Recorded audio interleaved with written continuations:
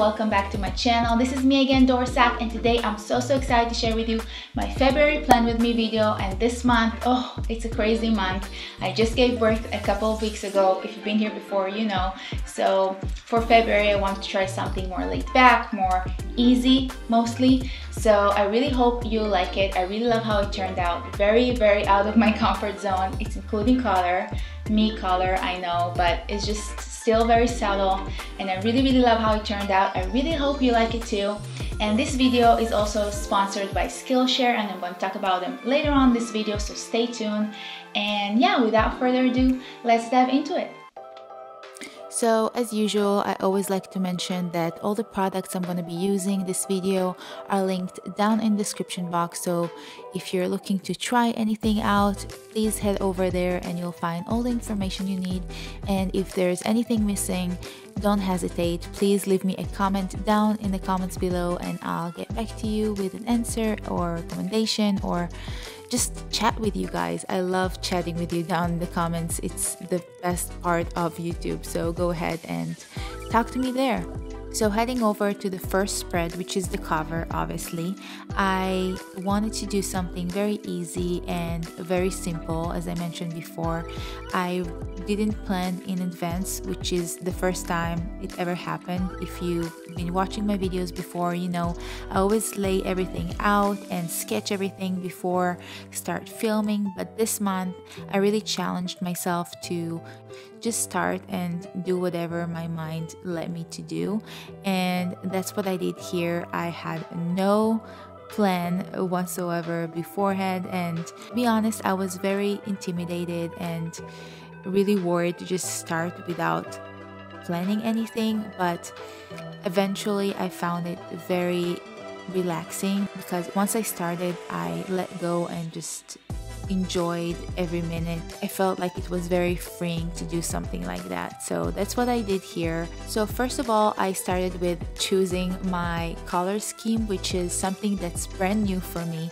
Again, if you've been watching my videos before, you know I'm all about black and white and sometimes gold or silver accent, but I never really used any color in any of my spreads before, so it was a really first time thing for me.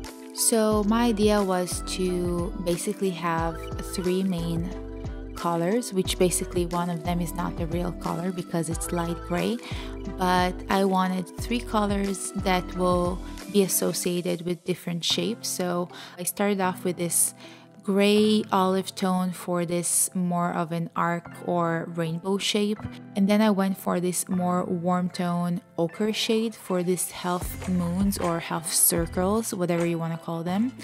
And lastly, I wanted this abstract shape that will be filled with a warm gray tone that I use all the time and probably needed to buy extras, because as you can see, it's pretty striky right from the start, but it doesn't matter. I still really love how it turned out.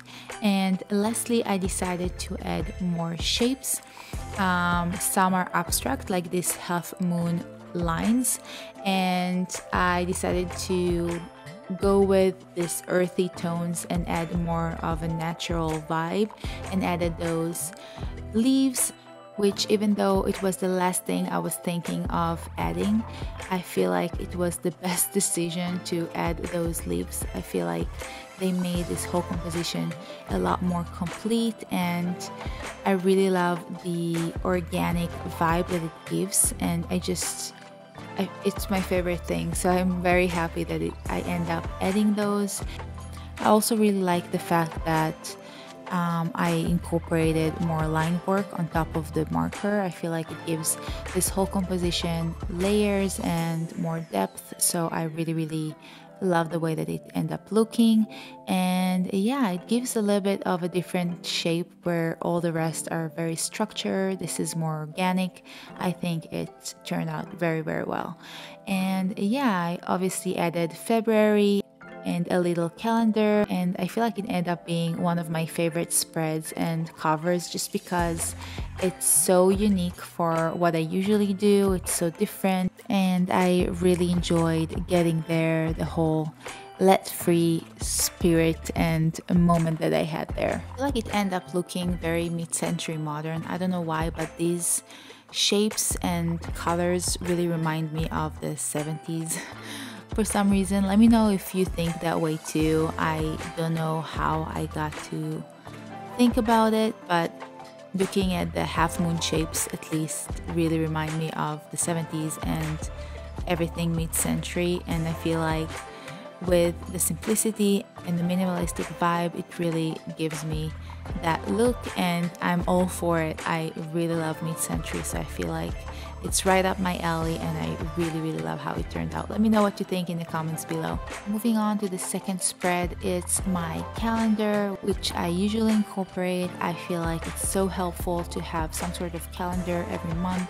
So this time I decided to have something more simple again, something easier, and instead of having those boxes, those actual calendar looking spread, I decided to just have a list on the right page, which will have all the days of the month and then all the events that I want to incorporate. I feel like it's going to be helpful to explain how I build up my compositions, and I do feel like there is a pattern here and some sort of a technique, so I feel like it's going to be worth mentioning. I usually start off with either the darkest shade or the biggest shape, and so here I ended up having not only the biggest shape, which is this big rainbow.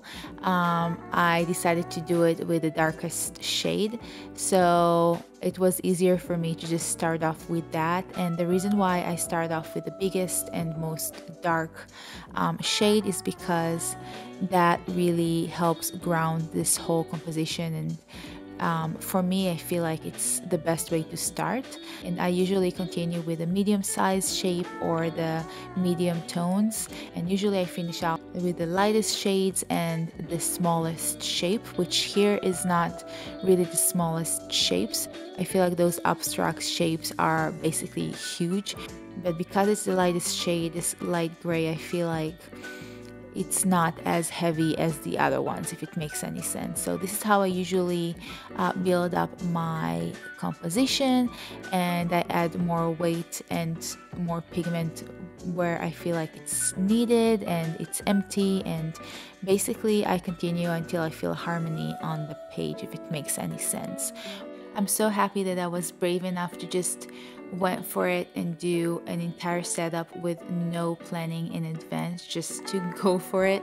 And I just feel like it's a great opportunity for me to explain and show a little bit of the behind the scenes of how I think and how I get to lay everything out every month, because I usually do all of that before filming, but because I wanted this month to be very simple and laid back and just go for it and not spending time on planning, even though it was challenging and basically I needed to put more effort while filming, but eventually took less time just because I didn't plan anything. It was basically the only time that I was thinking about this spread was the time I was filming.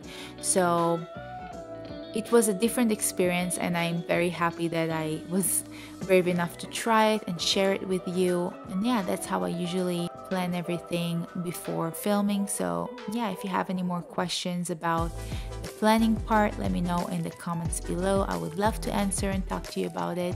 And let me know how you plan out your monthly spreads, and if you plan in advance or just go for it like I did here. I'm curious.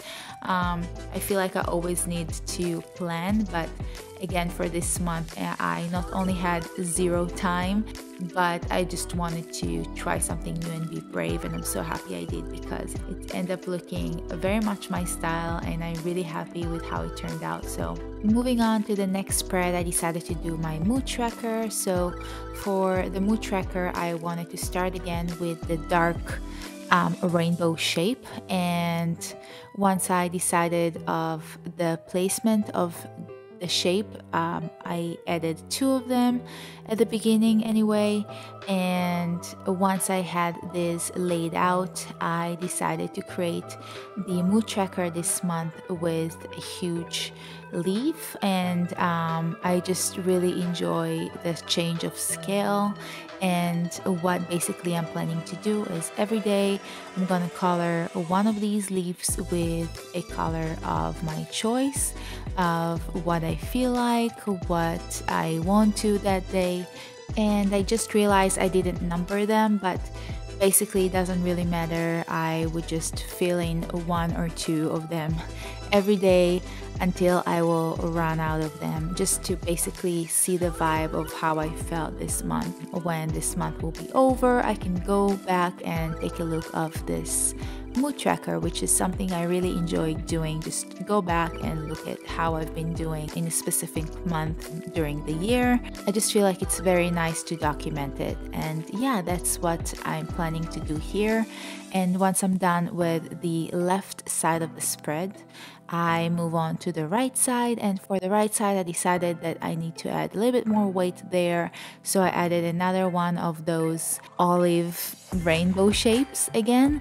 And once I was done with that, I decided to add a few of the half moon shape, and I decided to dedicate the right side of the spread for productivity. And since I gave birth literally a couple of weeks ago, I am struggling and trying to find a new routine with new ideas of how to keep myself productive with the time that I do have, which is something I've been struggling with the last couple of weeks, obviously because I have a newborn at home.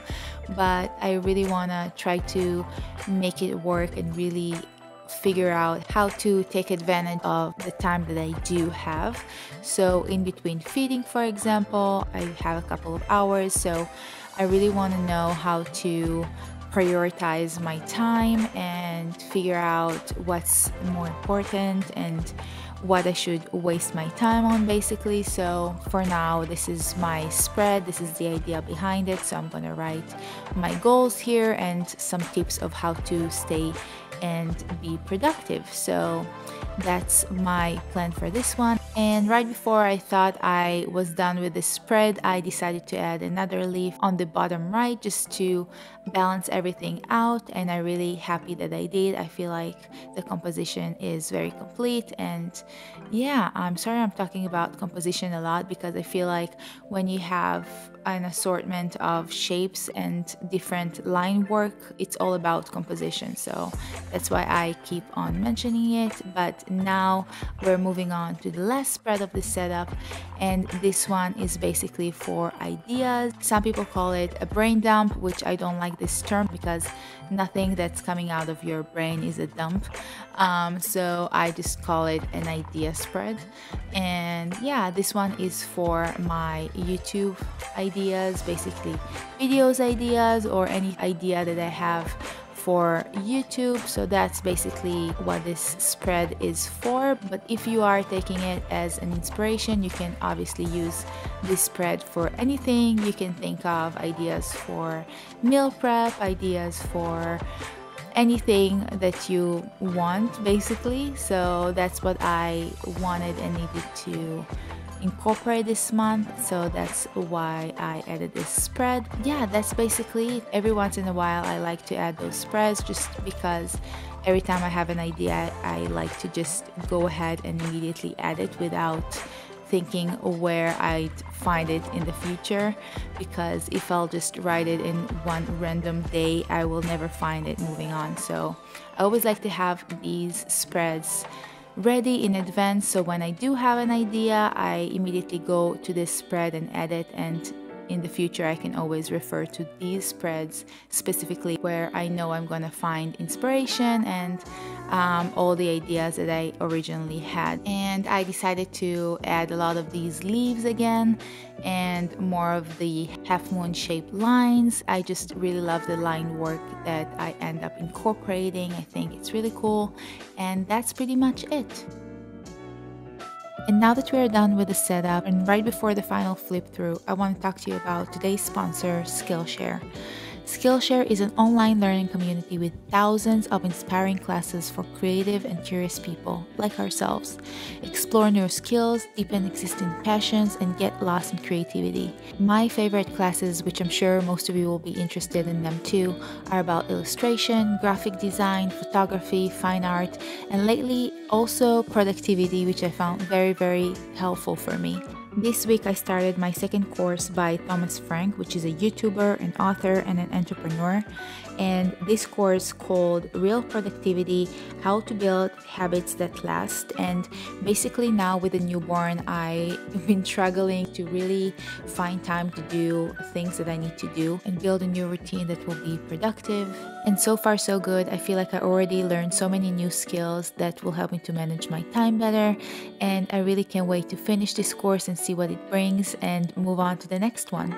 Skillshare is curated specifically for learning, meaning there are no ads, and they're always launching new premium classes so you can stay focused and follow wherever your creativity takes you. And it's less than $10 a month with an annual subscription.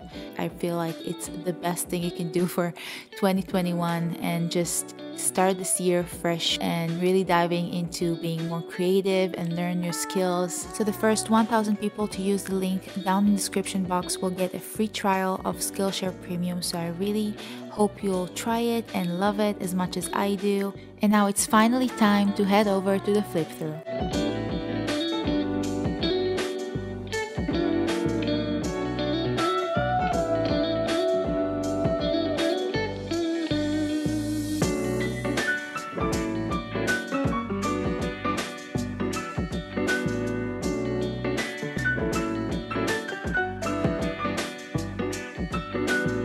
Thank you very much for watching. I really truly appreciate it, and if you like this video, don't forget to hit the like button and consider subscribing to my channel. I would love to see you again in the future. And yeah, don't forget to check out the link for Skillshare down in the description box. And that's about it for this one. I'll see you in the next one. Bye!